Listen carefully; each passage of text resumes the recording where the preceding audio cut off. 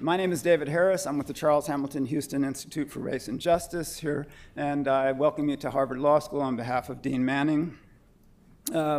We are really pleased to be able to be here this morning, and we applaud all of you for coming out in this weather. It's been a real kind of kick in the head. The idea of shoveling snow this morning was a little bit obscene, so I did only a little bit. So since we have a little time, I'm going to say a few words before I turn it over to my colleague, Bob Hernandez. But I want to say months ago when he suggested that we needed to do this, I thought, oh, that's true. It's a great idea. You didn't really think it would happen. When he suggested it, there were so many things in the news, including, right out here on Mass Ave, a young man being wrestled to the ground by the police. The questions at stake today are all around us. And in thinking about today, I was reminded of a scene in a film that Jay Fettigan did called The Angry Heart. I don't know how many of you have seen it. It's an incredible film, and it's really about physical disease. It's about a young African-American man named Keith Hargrove who had a heart attack. And the film is the story of his recovery, but it also is a study in the effects of racism. And there's a point in the film when Keith says, I always saw, our speaker is here, so this is good. He says, I always thought I was like a rock on the shore, and that the waves kept pounding against me, and I kept standing. And I always thought that this was a sign of strength.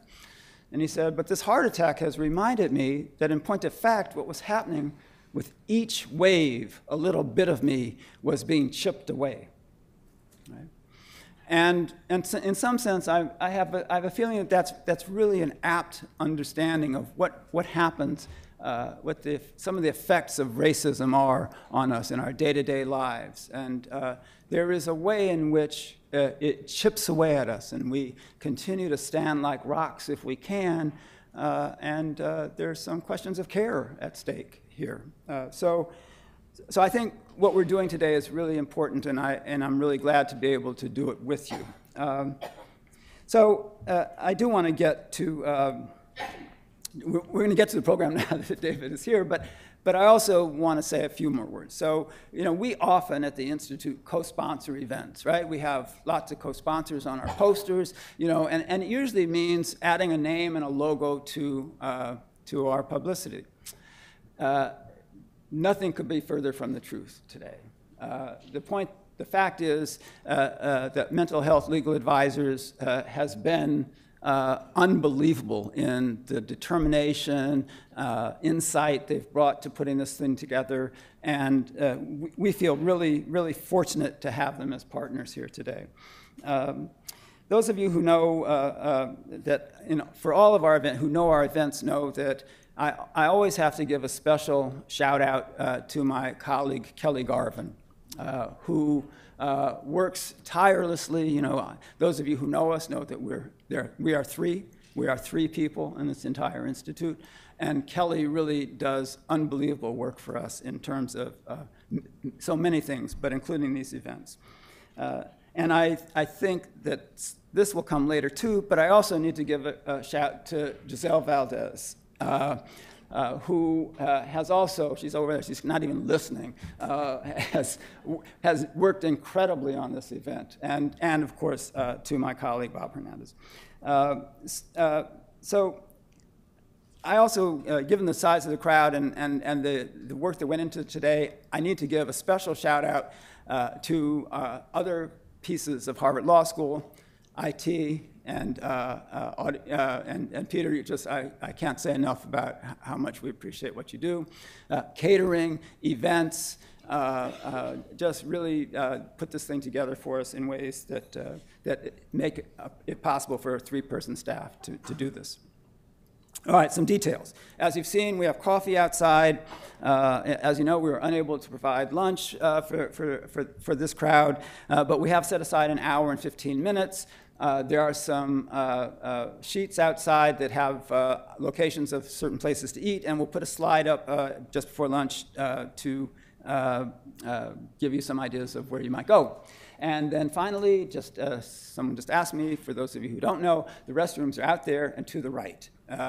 And with that, it's really my pleasure now to turn this over to my colleague, Bob Hernandez, to welcome you in a slightly more substantive way. Bob.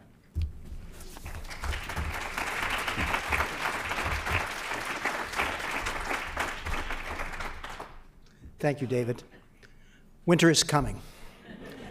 On December 11th of last year, the Boston Globe, in its Spotlight series, had this amazing number, 247,000 to 8. Does everybody know what that refers to? 247,000 to 8. 247,000 represents the personal wealth of white Bostonians. 8 represents the personal wealth of black Bostonians. With that shocking statistic, Mental Health Legal Advisors Committee began a conversation among ourselves to figure out what can we do about that. Now, that economic figure is not per se a mental health issue, but it kind of reflects such a fundamental problem in our society that we're stuck. How can we move forward until we address it? And so we had that discussion, and we figured, what can we do about it? And what we came up with, as intellectuals, of course, is let's have a conference. And so here we are. David was most gracious in listening to the idea. We're very, very fortunate and privileged to have the co-sponsorship of the Houston Institute. And I just want to say they have our profound thanks. But my purpose at this point is to kind of outline with you where we think this is going. And I want to underscore that while this is a search for truth, let's say, for all of us, we're not going to find any perfect answers. And it's much more important to be asking the right questions than to chase the illusion that we're going to find all those answers today or tomorrow. So this is, in a sense, what we hope to be the beginning of a conversation on a subject that has not been in the forefront of the discussion on race. And it should be, because it reflects a basic problem in our society that hurts everybody. Racism doesn't just hurt black people, it hurts people who identify as white as well. It's a disruptive impact on all of our social interactions. It's a disruptive impact on our daily interactions as we go to work, as we go to school, as we cross the street. How do we address that? We're going to start with David Williams, Dr. Williams, who's an outstanding scholar on this issue of racism as a public health issue, or that's what we're kind of struggling with. Isn't racism a public health issue as opposed to just a social issue? Isn't it affecting our health? We'll after the keynote, or we'll have time for some questions, hopefully. We'll have a short break, then we'll come back and we'll begin a series of panel discussions. The first is going to be on the idea of irrational white fear. The panelists are going to discuss this problem of living while black, in which you can't sit down in a lounge in a college campus without another employee picking up the phone and calling the police because you don't look like you belong there. We're going to take a look at that and try to see the relation of that to this overall problem of racism. We'll then have a lunch break, and we'll return for a discussion on the impact of everyday racism. We'll have a panel of experts, experts by lived experience, and experts as scholars. After another short break, we'll return and have another panel discussion on racial and ethnic disparities in mental health. So we're trying to scout out today the kind of theoretical and practical parameters of the problem. And tomorrow, we'll resume with an effort to begin to try to solve these problems. What efforts are out there already? What sorts of reform efforts are there on issues like mass incarceration, the school-to-prison pipeline, implied unconscious racism, all the invidious forms of racism in a society which is structurally racist. And so we'll have two panels and discussions tomorrow. We hope that tomorrow will be largely discussions and that the panelists will be there primarily to initiate and to get us moving on where we can head with all this stuff.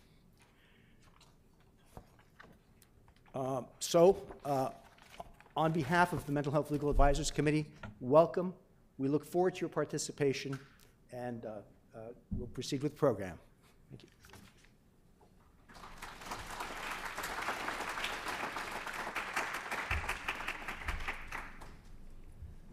Thank you. So it's my honor and privilege and honor to introduce our keynote speaker, Professor David Williams. When we first thought about doing this event, one name came to mind as who we should try to get here if we could, and we're fortunate to have him here. David Williams is the Florence Sprague Norman and Laura Smart Norman Professor of Public Health at the Harvard T.H. Chan School of Public Health and Professor of African and African American Studies and Sociology at Harvard University. Having said that, I should point out to you, I will tell you that this is what his bio looks like, and that's a fairly abbreviated version. I would advise you to check him out and go find out for yourselves a little bit about him. What I'd like to say by way of introduction is that he is a remarkable and fabulous colleague, right? He's a thought leader. He is an incredibly generous with his time, as is demonstrated by his being here today. And I think he's defined a field, and I think he's defined that field not only with his intellect and his work, but in his collaboration and those he has trained and influenced. If you think about who's working in this field, they have either worked with him or studied under him and have continued to expand a body of work that really helps us understand some of the forces at work in our society, specifically related to race. So with no further ado, I want to welcome my friend and colleague, David Williams.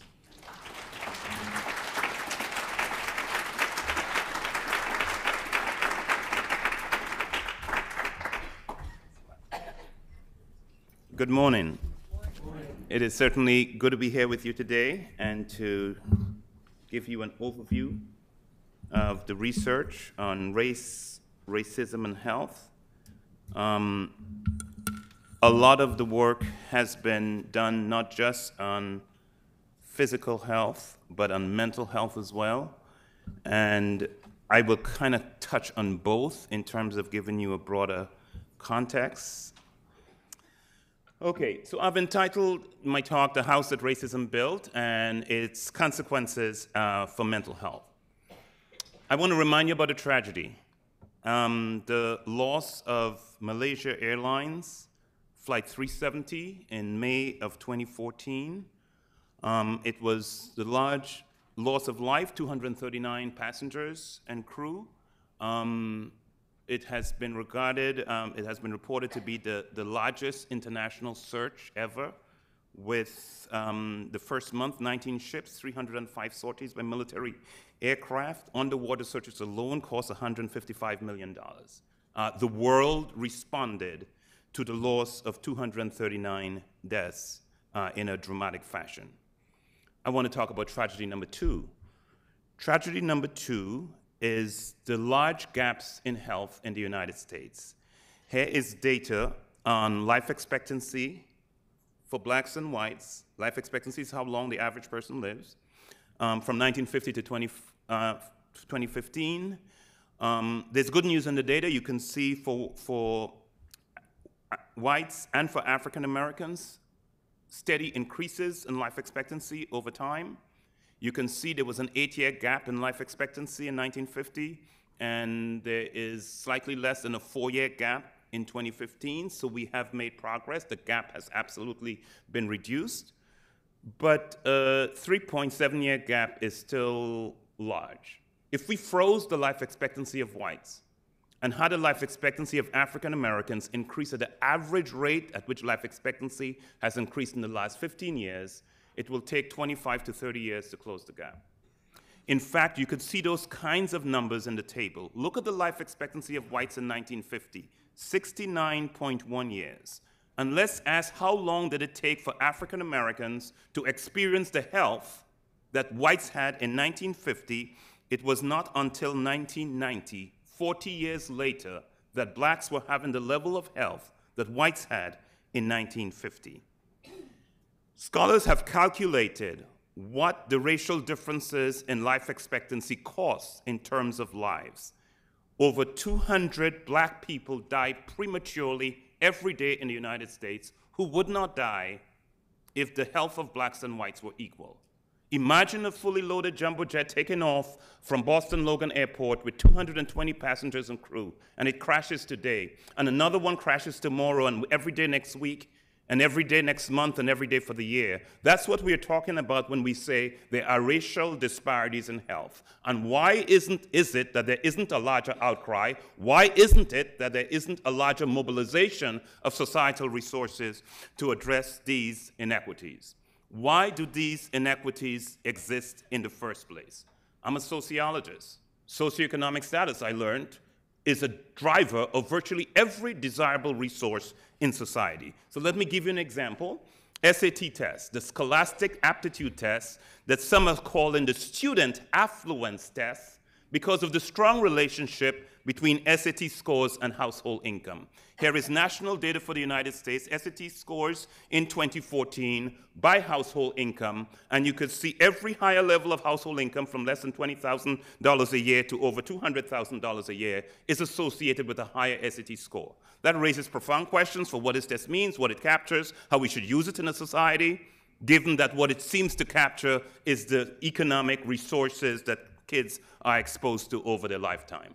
What is true of SAT scores is also true of health. Here is national data for the United States from the panel study of income dynamics, looking at overall mortality by household income and standardizing using household income of $115,000, which is about twice the median family income in the United States as the comparison.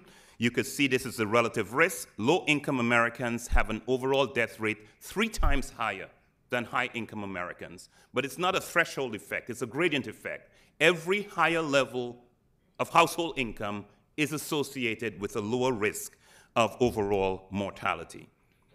When my career started, most researchers thought that racial differences in health was simply a function of racial differences in income and education. That if you looked at blacks and whites, for example, at the same levels of income and education, race wouldn't matter, because it was all about socioeconomic status. We now know that life is more complex than that. And I'm going to illustrate that with national data for the United States, life expectancy at age 25. At age 25, the average white person lives 5 years longer than the average African American. So there's a large 5-year gap. At the same time, socioeconomic inequalities in the United States are generally larger than racial ethnic inequalities. So the gap between whites with a college degree and whites who have not finished high school is 6.4 years, bigger than the black-white gap.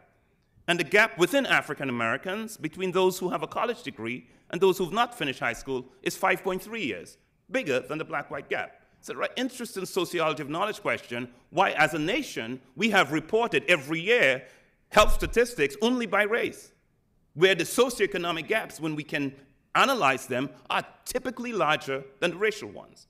And I'm not suggesting we look at socioeconomic status instead of race. We need to look at them together, because we learn a lot more when we do that. Because at every level of education, race still matters. So white high school dropouts still live 3.1 years longer than black high school dropouts. And as income or education increases, the gap widens. There's a 4.2-year gap among black and white with a college degree or more education. And one of the most stunning statistics I will share with you today, and remember this is national data for the United States. The best off African Americans, those with a college degree or more education, have lower life expectancy at age 25 than whites with a college degree or more education, than whites with some college, than whites who have finished high school. What does this tell us? There is something profound about income and education. I've shown you the education data, the same is true for income. There's something profound about income and education that matters for your health regardless of your race. But there's something else about race that matters profoundly even after you've taken income and education into account. So I've been part of a group of scholars for the last 25 years or so that have been asking the question, could racism be a critical missing piece of the puzzle to understand the patterning of racial disparities in health? And so we need to talk about the house that racism built. What exactly do I mean by racism? I see racism as a societal system, not primarily residing in the beliefs or behavior of individuals, but a system, an organized system in society that categorizes and ranks individuals, disempowers and devalues those that are viewed as inferior, and differentially allocates societal resources. Central to racism is an ideology of inferiority, that some groups are better off than others, and this leads to negative beliefs, prejudice, stereotypes. It also leads to differential treatment, both by individuals and societal institutions. I think it's important to distinguish between individual and institutional discrimination, and I would argue that institutional discrimination matters profoundly, although we tend not to see it. So I want to give you an illustration, two examples with empirical studies looking at weighting. Researchers at Portland State University ask a question. In the great city of Portland, when a black person and a white person stands at a crosswalk intending to cross the street, does your race determine how long it takes before a driver yields for you to cross the street? And so they took 3 black males and 3 white males, dressed them similarly, put them at different intersections in the great city of Portland, and waited to see what would happen with the men demonstrating the same action to cross the street. And they found that multiple cars were twice as likely to pass a black person waiting to cross the street, and blacks had to wait 32% longer to cross the street. That's individual discrimination. We're talking about what individual drivers did as this sort of stimulus of someone waiting to cross the street. I want us to think of institutional discrimination. In the 2012 presidential election of national data for the United States, how long did people wait at a precinct to vote? On average, blacks waited 23 minutes, white waited 12 minutes. Latinos, 19 minutes, Asian Americans, 15, Native Americans, 13 minutes. None of this reflected the individual behavior of precinct workers. The precinct workers treated everyone the same at all of the precincts. However, it reflected institutional processes, where you voted, and what is the allocation of space, of financial resources, levels of staffing, the number of persons precincts served. So there were a number of administrative procedures and policies and allocation of resources, but that nonetheless resulted in dramatic inequities in how long people waited to vote. Institutional discrimination is a powerful driver of inequities in the United States. One of the mechanisms of institutional discrimination, not the only one, but the one I'm going to talk about in the interest of time, is residential segregation by race. It's a policy that was developed in the late 19th century, perfected in the early 20th century, locked in place by 1940, and has been fairly stable since then. John Sell was a historian at Duke University. He wrote a book about the origins of segregation in the US South and South Africa. He showed that the framers of apartheid in the early 20th century looked across the Atlantic and saw segregation that had been implemented in the United States, and they said, brilliant. We could implement that in our country, and that's where they got the ideas of apartheid from. Importantly, Sell argues that residential segregation by race was one of the single most successful domestic policies of the 20th century in the United States. It's beneath the radar screen, but it has pervasive, powerful effects on health. And you say, what does place have to do with everything?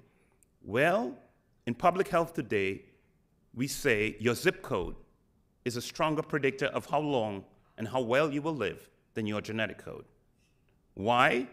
Because your place, your address, determines, for most Americans, where you go to school, the quality of education you receive. It determines access to employment opportunities.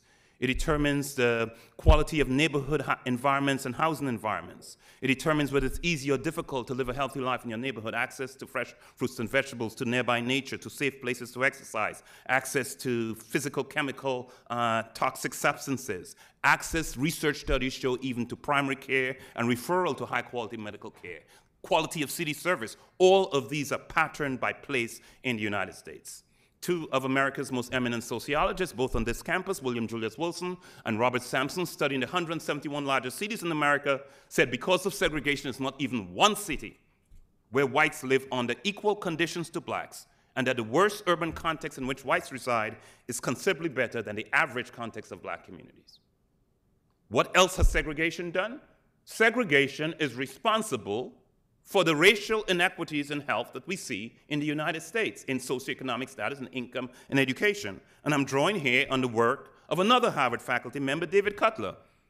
Using fancy econometric models I cannot even fully describe, but very strong causal inferences can be drawn. Looking at a national sample of blacks and whites, he's able to show that statistically, if you could erase segregation, you would completely eliminate black-white differences in income, in education, and in unemployment, and reduce black-white differences in single motherhoods by 2/3. All of these disparities are driven by opportunities linked to place.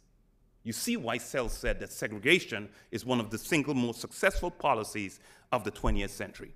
How large are these racial differences in socioeconomic status we're talking about? Here is national data for our US Census Bureau report in 2016, household income by race. I have just translated it in a way that you can't possibly miss the point. I am standardizing on the income of whites as $1.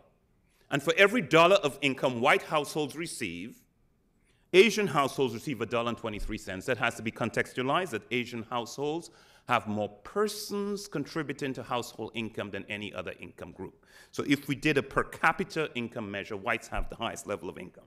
But let's look at the historically disadvantaged groups. For every dollar of household income white households received in 2016, Latino households received 72 cents, Native American households 62 cents, African American households 59 cents. Do you know what is stunning about that 59 cents figure? That is identical to the racial gap in income in 1978. You did not hear me wrong. I did not misspeak. 1978.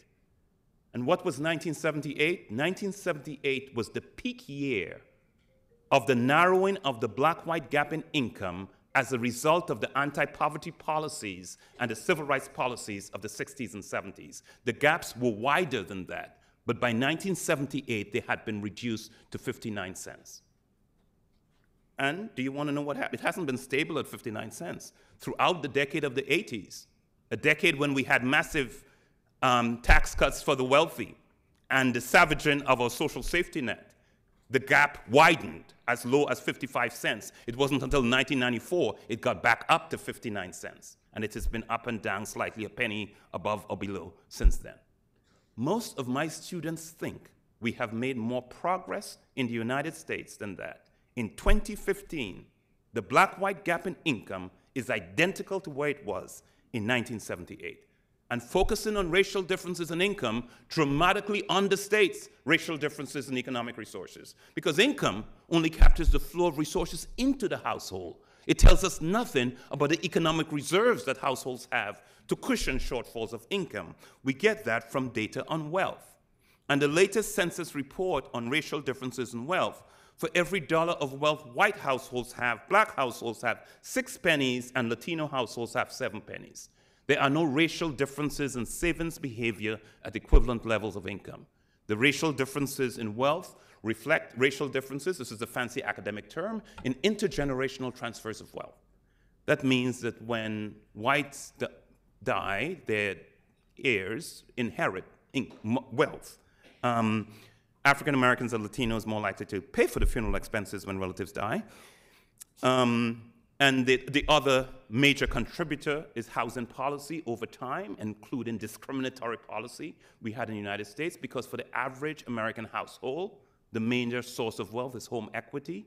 And if you go back to the policies in the post-World War II era that led to the development of the suburbs and the highway system and encouraged home ownership in the United States, Most of those policies explicitly prevented minorities from participating or allowed them to participate at very low levels. So that historic injustice still plays out today in racial differences in wealth. What does this tell us? That racial inequities in socioeconomic status, income, and education are not random events. They're not acts of God. They didn't just happen. They reflect the successful implementation of social policy, institutional mechanisms of racism that are doing exactly what they were intended to do, and it shows how racism has produced a truly rigged system in the United States.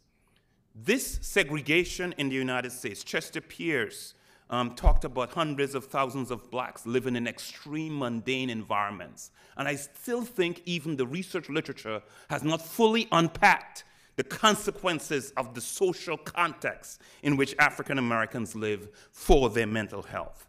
There's evidence of increased exposure to traumatic experiences and stressful life events that are patterned by neighborhood context. The concentration of poverty and poor housing and neighborhood conditions triggers a range of secondary stressors. A recent paper looking qualitatively in the city of Baltimore lays out some of the stressors that poor, highly segregated black neighborhoods have. Broken elevators, roach and rodent infestation, trash buildup, dampness in the walls, inability to control temperatures, massive concrete structures, absence of green spaces, inadequate lighting, a lot of dark places where women could be raped, crumbling sidewalks, graffiti, stresses linked to the social environment, pervasiveness of violence and criminal activity, witnessing shootings, seeing drug activity, resorting to violence to defend oneself, unsafe places to raise children, constant worry. Worry is a symptom of multiple mental disorders. Concern about role models of their children. The point I'm saying, these contexts breed a broad range of mental health symptoms. So I've talked about segregation as an institutional mechanism of racism that has consequences for health. But it's also individual level discrimination that also matters for health. I began with an example of individual discrimination that came from what's called an audit study. An audit study is one of those studies when we hold everything's identical, and the only thing we vary is race, and we look to see what happens. And that was true by the researchers at Portland State University and put in black and white males dressed similarly. The only thing that varied was their race. There are high-quality evidence, there is high-quality evidence from audit studies documenting discrimination in all of these domains I listed on this slide, and this is not all of them. There are a lot more. I could entertain you for the next hour just describing these specific studies of how pervasive discrimination is in American society. But I want to talk about a subtype of these experiences, because not all the experiences of discrimination is someone even aware of. But what about those times when you're treated differentially, treated badly, that you are aware of? Martin Luther King said that discrimination is a hellhound that gnaws at Negroes in every waking moment of their lives, declaring that the lie of their inferiority is accepted as the truth in the society dominating them. If this is true, and it's a hypothesis that could be tested, then it's plausible to think discrimination could have negative effects on health. This is a study from the American Psychological Association using measures of discrimination that I developed. I'm showing you one of the, I'll show you two slides from it. One of them is about discrimination from the police. This national sample, this is the data for men only, were asked, have you ever been unfairly stopped, searched, questioned, physically threatened, or abused by the police? And you could see African Americans report the highest level. 39% of all African American males said they'd have that experience. One of a study that was published in the Lancet earlier this year in May with Jacob Bohr and some of his colleagues and myself, we documented for the first time that police shooting of unarmed African American males led to worsening mental health of the entire black community in the state in which that shooting occurred for the next 3 months. Linking two data sets, a data set on police shooting and a data set on mental health at a state level, we were able to document that pattern. So these events are not just random events that occur, they are literally impacting mental health. But interactions with the police and discrimination are big events. The measure of discrimination that I have developed that has shown the strongest negative effects on health is one that's called the everyday discrimination scale. It just captures little things. In your day-to-day life, you're treated with less courtesy and respect. You receive poorer service than others. People act as if they think you're not smart, or if they're afraid of you, or if they think you are dishonest, if they think they're better than you are. A lot of little indignities. Just to illustrate the power of the research on discrimination and its health consequences, I'm drawing on the work of Tenny Lewis, faculty at Yale University when she did this work. Every line on this study is a different published peer-reviewed scientific paper. In all of the papers looking at everyday discrimination, linking to a different health outcome. So higher levels of everyday discrimination predicts more rapid declines, more rapid development of subclinical heart disease as measured by coronary artery calcification. Predicts higher level of inflammation. High level of inflammation is measured by C-reactive protein, puts you at risk for virtually all chronic diseases. Higher levels of blood pressure. Pregnant women who report everyday discrimination give birth to lower birth weight infants. So it's actively affecting the health of the next generation. A study of the elderly followed over time. Higher levels of everyday discrimination predicts more rapid declines in cognitive function over time. A community sample, high levels of discrimination predicts poorer sleep. A study of adults followed over time. Everyday discrimination, a high level of everyday discrimination, is an independent predictor of premature death. These little indignities are literally killing people prematurely. And a study of African American and white women looking at the relationship between everyday discrimination and abdominal fat, interested in separating using imaging data to separate two types of abdominal fat. There's a subcutaneous fat, the fat right under your skin. That's innocuous. The bad fat that predicts higher risk of stroke and heart disease and diabetes is what we call the visceral fat, the deep internal abdominal fat in between your internal organs. There's a dose-response relationship between exposure to everyday discrimination and visceral fat. So this slide just tells you discrimination literally kills. A broad range of outcomes is having negative impact. Let me tell you about one other specific study about discrimination.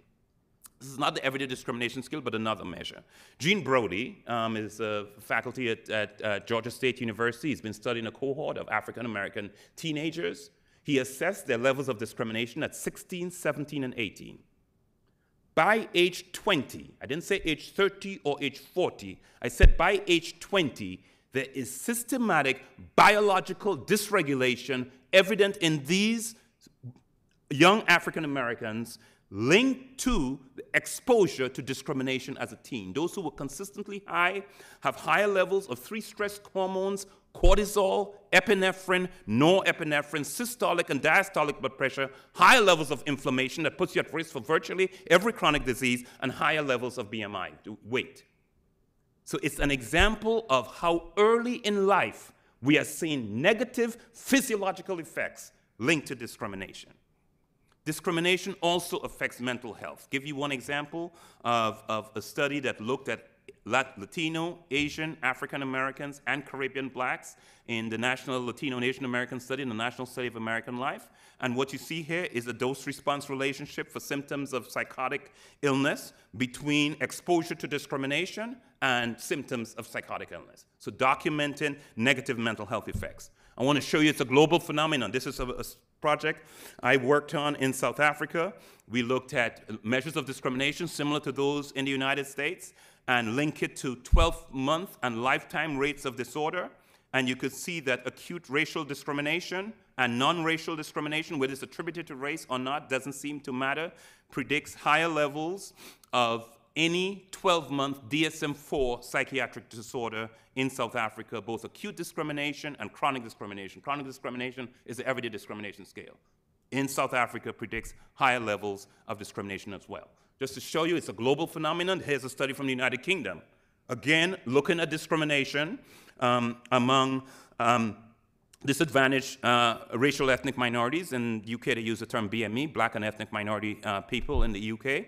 And what this is showing here is the relationship between the number of experiences of discrimination that individuals have and declines in mental health over time. So this is a longitudinal study looking at exposure to discrimination and what happens to their mental health. This is comparing to those who report no discrimination. If you report one event at one time point, that's the decline in mental health.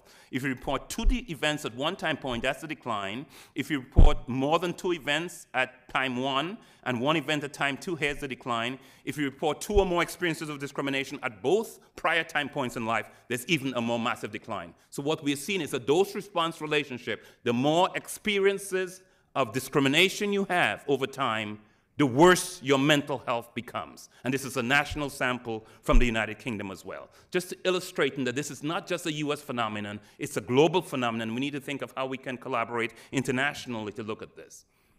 I've been interested in not only actual exposure to discrimination, but the threat of discrimination. And so when I developed the measures of everyday discrimination and major experiences, I also developed a scale I call the heightened vigilance scale. Because if you read qualitative research on experiences of discrimination, the threat of discrimination, people are taking steps ahead of time before they go outside. Let me give you an example. Started my career at Yale University and had a young couple that were good friends of my wife and I. The young man was a successful African-American businessman.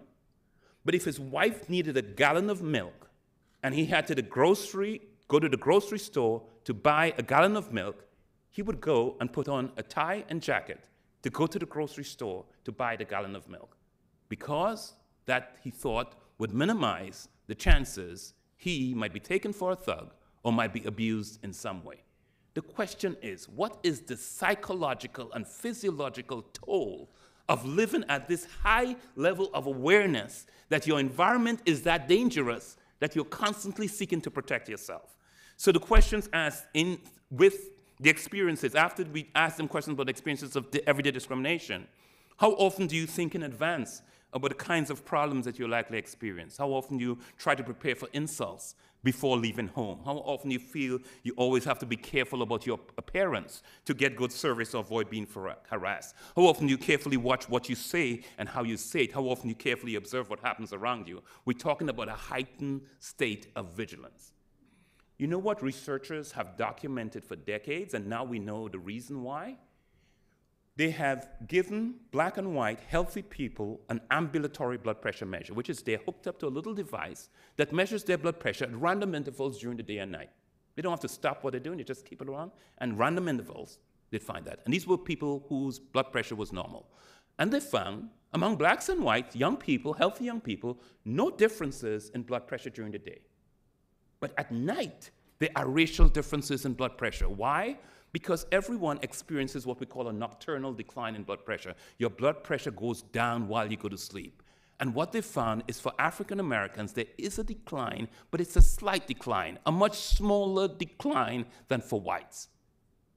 In other words, African Americans are maintaining even while they're sleeping. They cannot fully relax. They have to stay somewhat alert and are monitoring what is in their environment. We now have 3 studies that have documented experiences of discrimination during the day account for the non-dipping of blood pressure at night for African Americans. And why is that important? Because the non-dipping of blood pressure predicts subsequent hypertension and cardiovascular disease.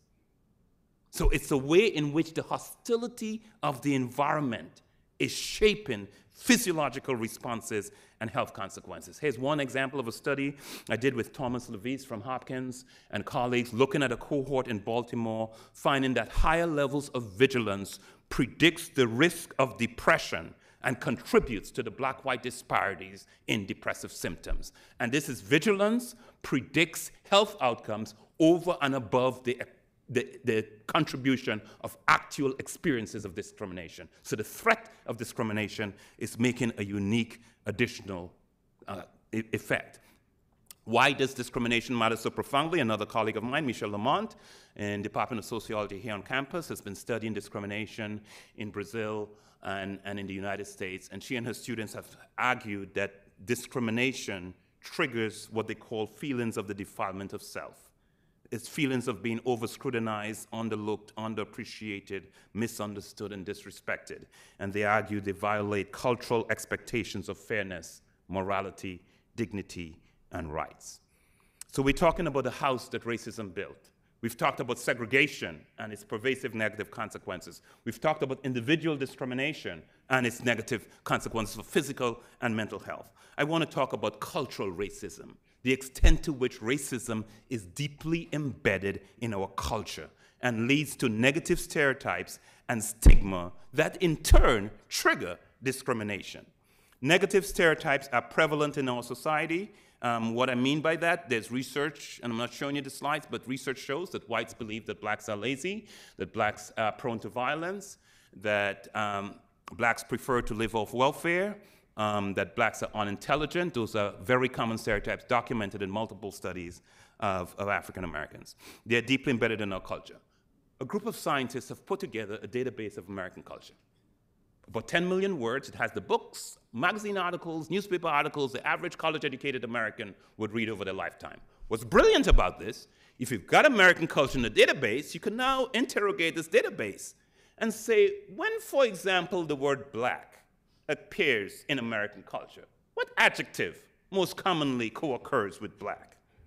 Poor, violent, religious, lazy, cheerful, dangerous.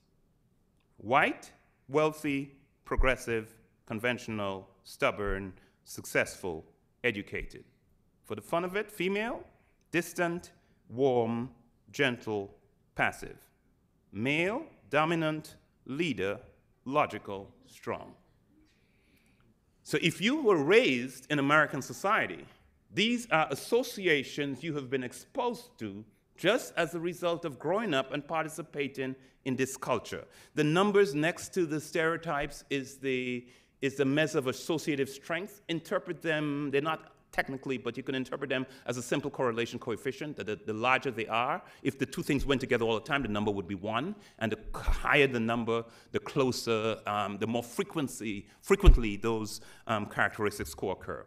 Here are the 10 most common stereotypes for blacks and whites, and you can see the predominance. I'm highlighting the negative ones of negative stereotypes for African Americans, but also that the negative stereotypes have higher associative strength, which means they co-occur more frequently. Folks, this has enormous implications of what we're facing as a society. This tells me that when a cop views a young black male as more violent and dangerous than he actually is, and overreacts, we are not necessarily dealing with a bad cop. We may be simply viewing a normal American who is reflecting what's deeply embedded in his subconscious as a result of being raised in this society. But this society has raised him to believe that blacks are violent and dangerous. I want to touch base on internalized racism. There's a body of research that has looked at the ways in which in some subgroup of disadvantaged, stigmatized populations accept as true the dominant society's ideology of their group. Research in the United States suggests it's about 1/3 of blacks score high on internalized racism. By the way, about 1/3 of blacks have, if you did the IAT test, implicit association test is a measure that captures unconscious bias. About 1/3 of blacks score high on anti-black bias. Other than blacks, which is 1/3, for the rest of American society is 70 to 80%. 70% of all racial ethnic groups, 70 to 80% of all professional groups, doctors, lawyers, teachers, policemen, whatever group has been looked at, it's always between that 70 to 80% figure. The only exception is blacks, where it's still 1 in 3, because it's not about what's in your skin color it's about what's in your mind, what are the exposures you have had that you've internalized. I'm going to skip quickly. Let me talk quickly about the impact of this discrimination and the culture's negative stereotypes on discrimination in our society. Back in 1999, Congress asked the National Academy of Medicine, was called the Institute of Medicine in those days, to answer a simple question.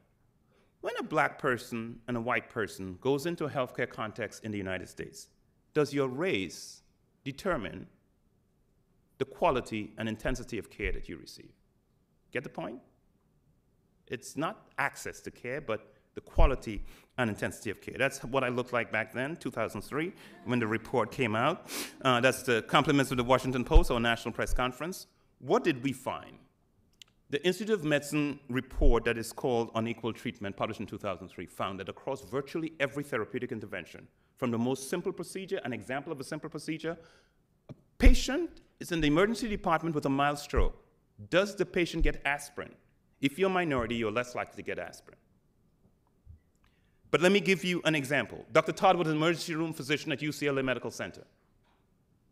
He asked a simple question. When a patient comes into the UCLA emergency department with a long bone fracture, a broken bone in the arm or legs, does your ethnicity determine whether you get pain medication? You get the point? Patient with a broken bone, does your ethnicity determine whether you get pain medication? 55% of Latinos treated at UCLA in the prior year did not receive pain medication with a broken bone in arm or legs, compared to 26% of whites. Dr. Todd statistically adjusted for every possible other factor, whether this person spoke English, whether they got injured on the job, what time they showed up at the ER, how long they spent in the ER, how severe was the fracture. The single biggest predictor, once everything was adjusted for, is tell me the ethnicity of the patient, and Latinos were 7.5 times less likely to get pain medication in final models. Dr. Todd moved to Emory University in Atlanta and repeated the same study at 3 large emergency rooms in Atlanta looking at black and white patients and found exactly the same thing. A black person with a broken bone in the arm or legs goes to the emergency room is less likely to get pain medication. Now, folks, don't focus on pain medication. I just use that as an illustration. This has been documented in every area of medicine. There are more studies in the treatment of cardiovascular disease, the #1 killer in this country, than anything else. And there are studies that show this also exists in the treatment of mental health care. Here is one study that followed patients over time, and after adjusting for the severity that the patients had, the dangerousness, the psychiatric history, the use of restraints, the time in the ER, black patients received more psychiatric medication, and black clinicians spent less time to evaluate black patients. However, the tendency to over-medicate black patients was lower when clinicians engaged the patient in treatment. So this is just one example of these disparities exist in psychiatric care as well. But we are left with this core paradox. How is it possible that in a country with arguably the best trained workforce, where providers wake up every day intending to do their best for all of their patients, can nonetheless produce a pattern of care that appears to be so discriminatory? The IOM committee concluded that the most likely explanation was implicit bias or unconscious discrimination or unthinking discrimination. Different terms are used, it's all the same, but there was a robust body of social psychological research, decades old, that found it's not about physicians, it's not about Americans, it's not about white people, it's about how human beings process information. And it's this: if we hold a negative stereotype about a group in our mind, and we meet someone that we identify with that group, in less time than it takes to blink our eye, 1/3 of the time it takes to blink our eye, we make a judgment about that person and will treat them differently.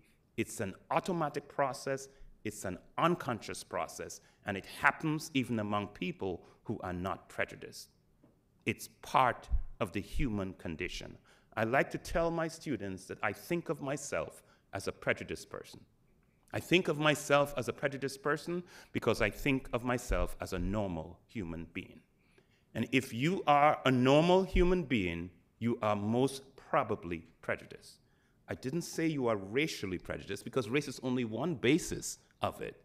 Because this is a process of social categorization.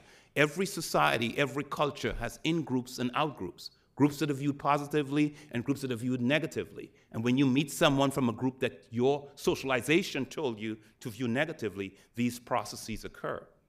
So you may not have racial prejudice, but what are your stereotypes about gay people, about fat people, about poor people, about old people, about women? The question is, these are natural, normal processes that occur, and I'm showing you here, research shows in 1/3 of the time it takes to blink your eye, these processes are triggered. I talked about internalized racism already, so I'm going to move on. The point I am making is, all of these mechanisms of racism, segregation, institutional, individual discrimination, and the discrimination in the culture leads to inequities across a broad range of domains. There are responses and collective resources and responses to them.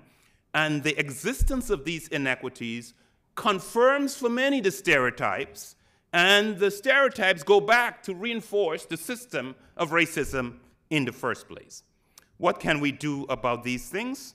We need to reduce implicit bias is one of the things we need to do. By the way, implicit bias is not the only type of discrimination. There is discrimination that is explicit, considerable, deliberate, intentional. But implicit bias is a very common form that many people are unaware of. Implicit bias can be reduced under certain conditions. Here is a high-quality study from the United Kingdom. Double-blind, parallel group, placebo-controlled. A single dose of a beta blocker reduces implicit bias for the next hour. This is true. High-quality evidence. By the way, this illustrates something that's powerful and important because we have two occupants of the White House, both the president and vice president, said that implicit bias during the campaign was fake news because Hillary Clinton mentioned it, and they said it's fake news. It's not real. The fact that we can intervene on it with a pharmacologic intervention illustrates and documents that this is a real phenomenon in the brain that can actually be intervened on with a pharmacologic intervention. I don't think, though, that we want to medicate our whole population on a regular basis, multiple times a day for the rest of their life. So are there other options? Yes. There are studies out of social psychology that shows multiple prejudice-reducing strategies like stereotype replacing, counter-stereotype imaging. Counter-stereotype imaging is, if you think of all women as weak, at night, just before you go to sleep, just imagine what a strong woman would look like. Just picture a strong woman in operation. That's their individuation. We all process complex cognitive information by putting them into categories. Social categorization is our default, what all humans do. Individuation says, I will resist the temptation when I meet someone to focus first on their gender, age, and race. Those are the three characteristics we focus on in this 1/3 of the time it takes us to blink our eye, and try to focus on the unique characteristics of this individual. See the person as a new person and try to understand them as a person, and don't make a shorthand judgments about them based on their race, their age, and their gender. Perspective taken, increasing interracial contact. I'd like to point to the Devine solution. Professor Patricia Devine for the University of Wisconsin at Madison has shown you can put all of these strategies into a program and people can be motivated to increase their awareness of bias, increase their concerns about bias, implement these multiple strategies, and they are successful in reducing implicit bias, and the effects remains for up to 3 months. So it's possible for these things to be done. However, we need to go beyond cultural competence to also address structural competence. What do I mean by that? The implicit bias at the individual level affects us when we have sat in decision-making rooms establishing policies. So there are lots of policies and procedures that exist that were based on implicit biases, and we need to be aware of them. And effectively dismantling racism in our society requires us to dismantle the institutional legacies and the social consequences that exist. I want to also talk about the importance of building resilience to address racism through policy. Oftentimes we talk about racism, resilience, but we think of it only at the level of the individual, how we make that individual stronger. We can impact social policy.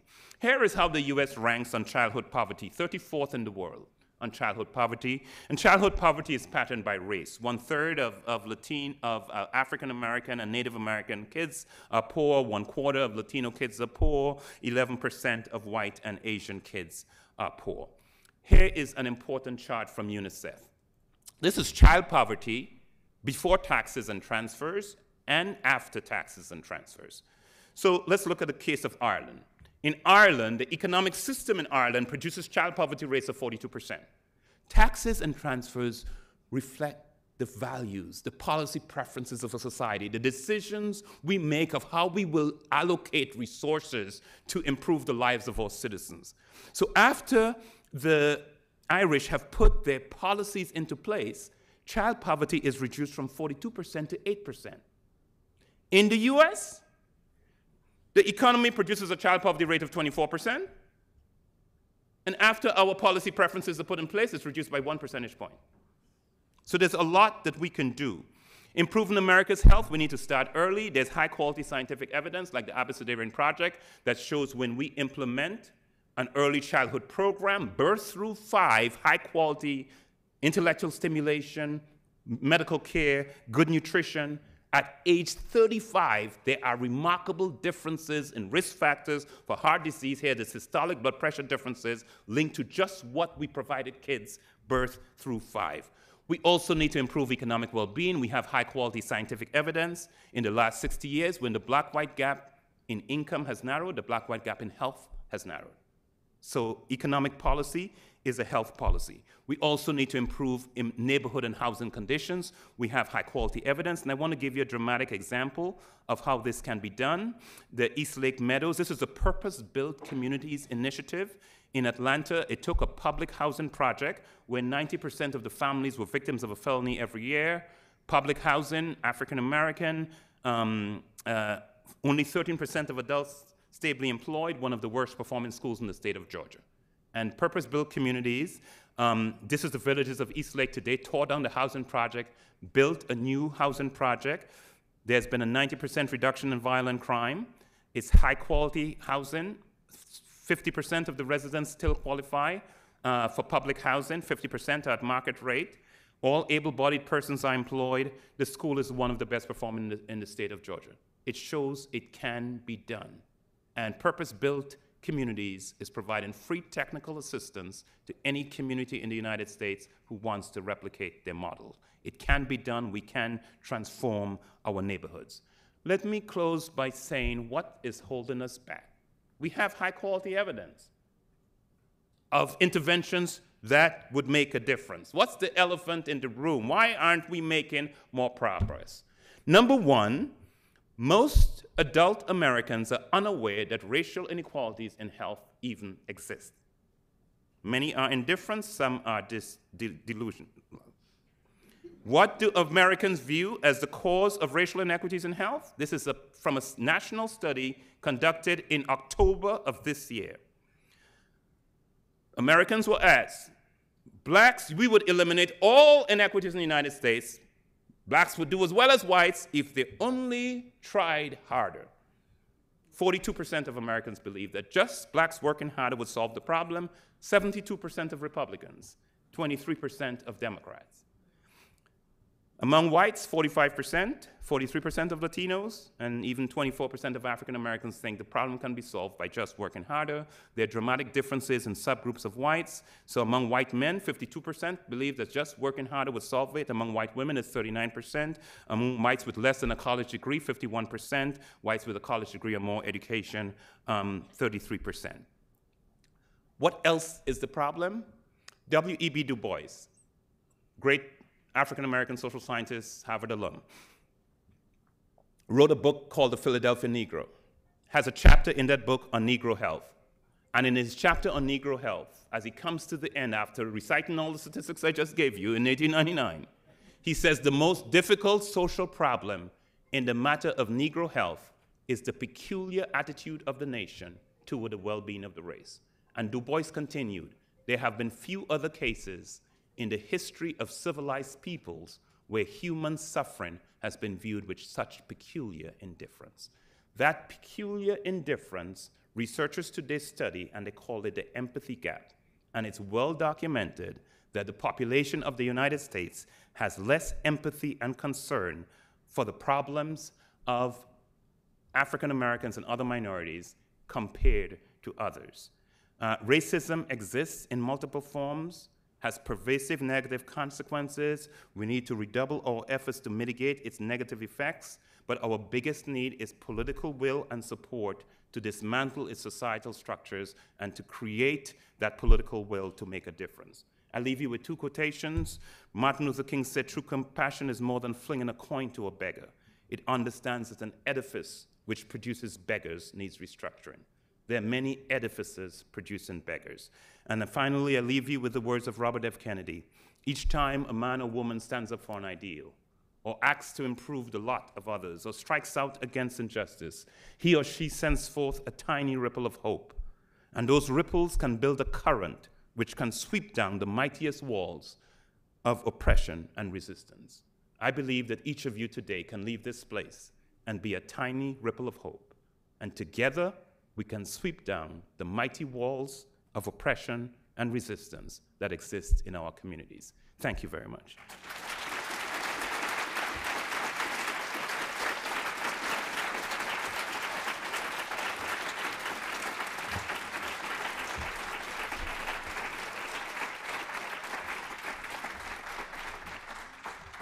I think we have about 5 minutes for questions. Hi, I'm afraid I do have a comment, but I'd like your response. You said earlier that the system in segregation was functioning as it was intended. My premise to you as a strong political activist is that this entire system was built, you implicitly say, and I want to make it explicit, on genocide, slavery, and white supremacy. And those values of the core elements of this system are now being unveiled and revealed through the fascists that we have in this government.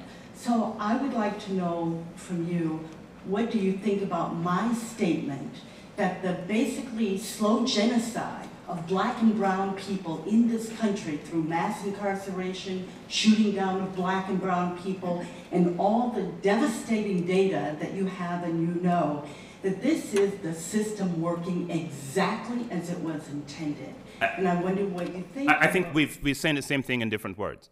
I mean, that's my point, that racism is premised on an ideology, the ideology of inferiority that disvalues and disempowers, and so I think we're saying the same thing. I don't disagree with what you've said. Another brave soul?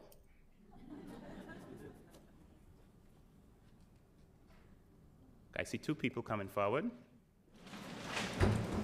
I kind of just wanted to hear your thoughts about mental health treatment within the United States right now. There was a lot talked about physical health and kind of what that does, but then also talked about from the discrimination and everything going on, how it affects mental health and minorities. And so I kind of wanted to hear what you have to say about it. I know, there is not a lot of resources that really has been, I don't want to say successful, but I do want to say that it's not as common for people or minorities to get mental health now, and also for children when it really does matter. And so I just kind of wanted to hear what you had to say on this. So thank you for the question. Yes, I think I showed one slide of physical health or discrimination, physical health treatment. I showed one slide of discrimination in mental health treatment. There's lots of studies about discrimination in mental health.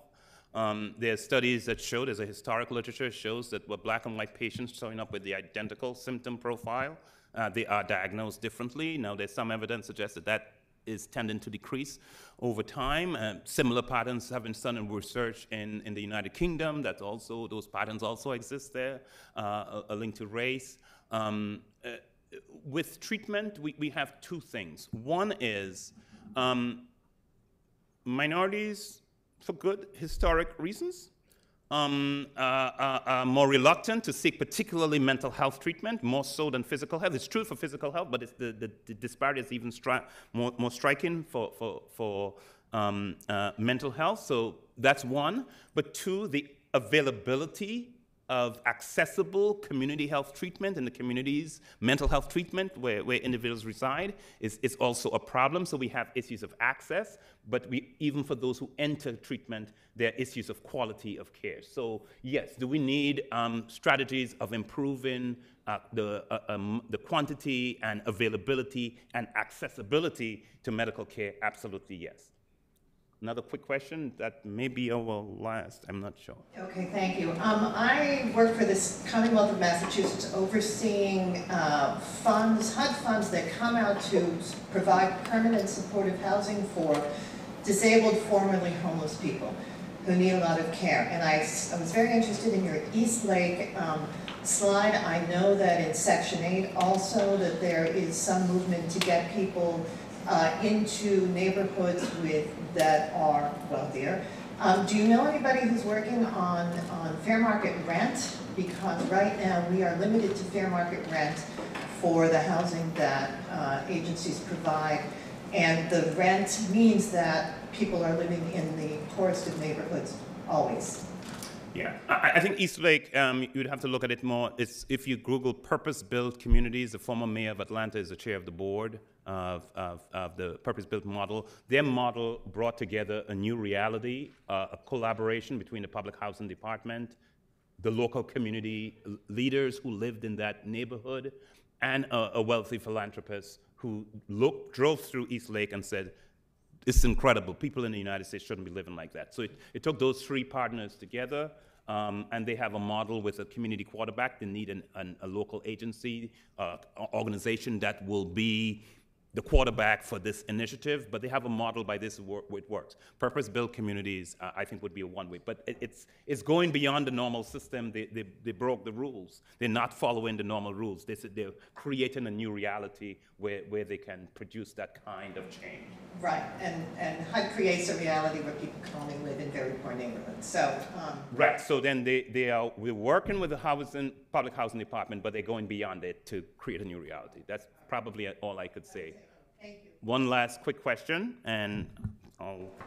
I just want to say thank you, and my question is, what do you think needs to happen in order to see more kind of black minorities in scholarly roles and in professional roles that children growing up can look up to and kind of see and want to portray that?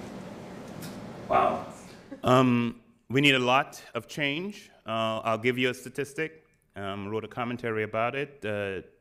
Association of American Medical Colleges issued a report in 2016. In 2015, there were fewer African American males in the first year of medical school than in 1978. In 1965, 3.2% of all physicians in the United States were black. In 2014, 3.9% of all physicians in the United States are black. Now, the denominator has changed, so there are a lot more physicians, but as a proportion of the whole, we haven't made as much progress as most people think. And so there's work to be done, and what schools like Harvard and other elite institutions need to do, we need to get much more engaged in working on the pipeline. We're very good at trying to cream the crop late in the game, as opposed to building the pipeline so we prepare individuals from elementary and high school, because segregation produces inferior quality education. The single biggest predictor of student performance in the United States, according to the Education Trust, is teacher quality. And what we have in the United States is the best teachers are teaching the students with the least need. And so we need to transform education. We could fund education differently than we do it. Other countries, like Canada, funds education at the provincial level. On the provincial level, you allocate resources to places of greater need. We let local property determine the economic resources available to a local school system. It's a perverse system that we have put in place, but I think there's a lot that we can do, even from our institutional context, of trying to build a pipeline so black and brown kids, let me tell you one reason why this is so important. Come with me to 2060. In 2060, many of us in this room will be on Social Security. Or dead, yes. But some of us will still be on Social Security. For every person receiving Social Security benefits, there'll be only 2 people paying into the system. One of those 2 will be black or Latino. They are in kindergarten today. So if we want a Social Security system to be economically viable when we are ready to receive benefits and to provide for us in our time, we need to do everything that we can to ensure that those black and Latino and Native American kids are getting the highest quality education, are prepared to thrive in the economy, to work hard, make a lot of money, so that our future will be secure. Thank you very much.